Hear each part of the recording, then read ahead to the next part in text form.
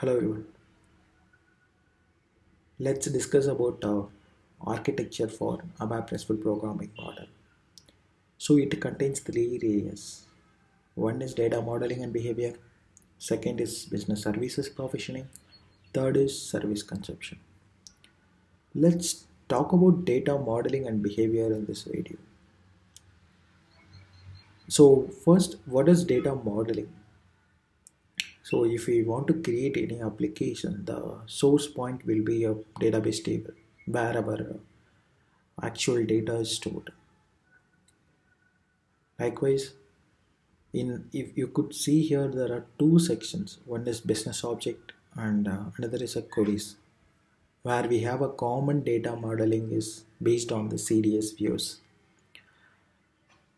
So we know about CDS views, which is created on top of database tables, right? So what is this difference between this queries and business object? So basically it is a same. So the query in the query section, it's a it will be applicable for read-only applications, whereas in the business object, so these data models is applicable for CRUD operations or transactional related applications. So we know that CDS is only for read-only purpose. We can't do any CRUD operation on top of it. Yeah, that's correct.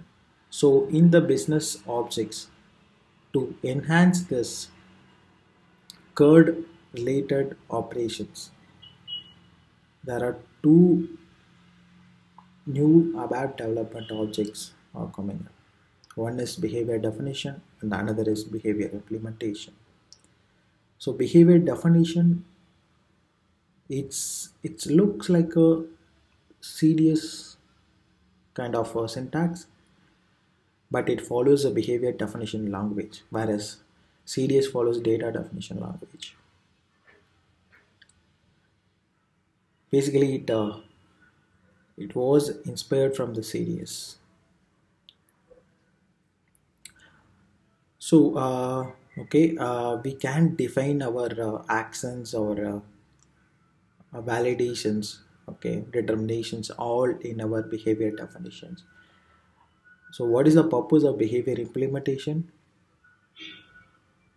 It helps to implement the logic for the defined operations here.